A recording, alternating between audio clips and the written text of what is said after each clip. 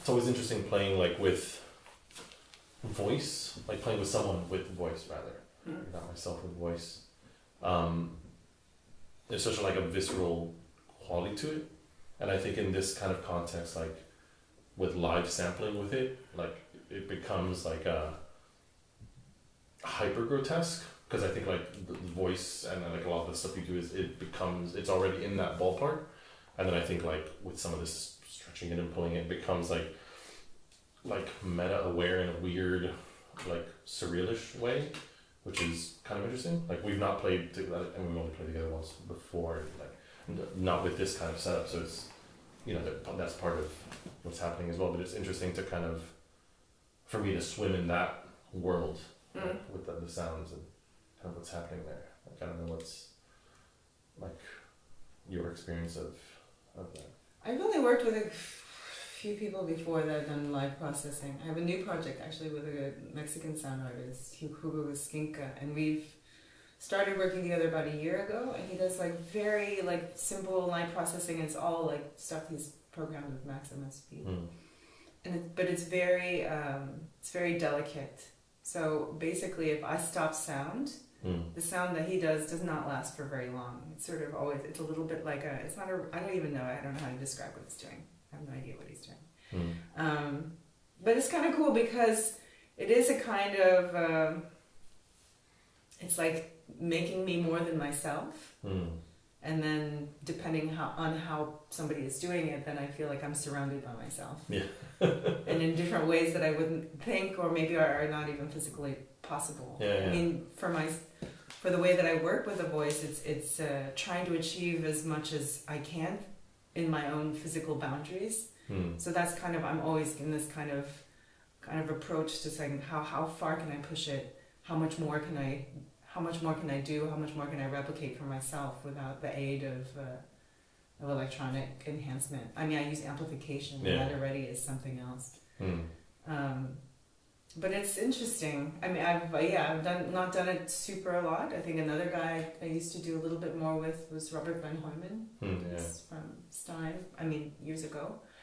And he did it in a completely different way. It was much more, he used a lot of his own sounds also. Hugo's only using my sound. Yeah. So, it's interesting. And it's also interesting how you say the word grotesque. Because it's very eye of beholder, right? So a lot of the sounds I don't find are very grotesque. They're just sounds. Yeah, I mean, I don't mean grotesque in like gross kind of way. I mean grotesque in like sort of an art sense and like extreme. Yeah. Like capital G grotesque, I guess. But it sounds more extreme because it's coming from a human. Yeah, exactly. Like where there's like something about that like you as a listener are forced to empathize with. Yeah. Like when you hear like very strange sounds that are not vocally produced, it's like it could be anything. But like when it's coming from a human, you're like, I have that, not the same apparatus, but I have that apparatus, so it's like, what has happened? You know, this is kind of like weird projection association kind of thing. It's true. Yeah, which is, it's interesting. And in this context as well, because, like you're saying, like you push it very far.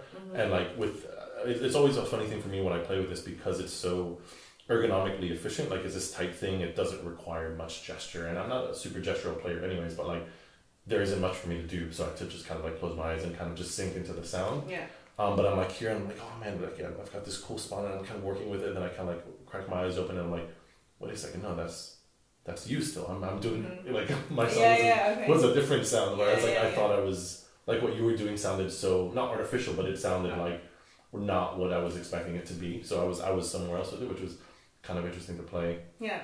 And even in like when I generally play with an instrument, for me like the act of dialogue is very large in improv. Yeah.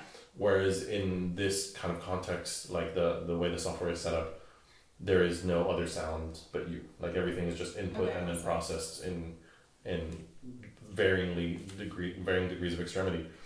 But there's like an intrinsically non-dialogical thing to it that nothing will happen until you do something. Okay. But at the same time, I don't want to have it just be like a call and response, which I think can be like structurally uninteresting after a certain amount of time. If it's just like blah, and I'm like blah, blah, blah, like that becomes. But the call and response is also a two-way street, right? So yeah.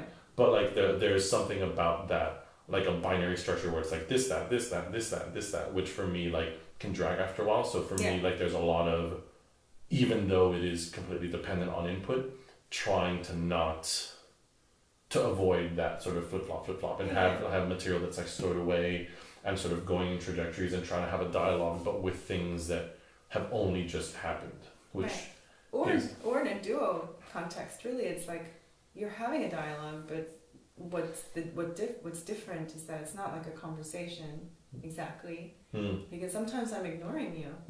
Which is I think which is for me like even like in like an improv sense, which is a big part of why I like doing solo stuff a lot and then duo stuff and then trio, and it sort of it diminishes my interest the larger it gets. And I think part of what I like about duo is that, in that we can have conflict. Like you could be doing a thing and I could be doing either not with you or against you, or you know, like there's varying degrees that can be set up just because there's two of us. If it's three people and I'm playing against you and then there's another person, then they join me, the dynamics shift around. Whereas like with this, it could be very clearly antagonistic or very clearly parallel or very clearly like these other things, which is it's a very interesting thing to play with. You know. Should we make a little bit more sound? Sure.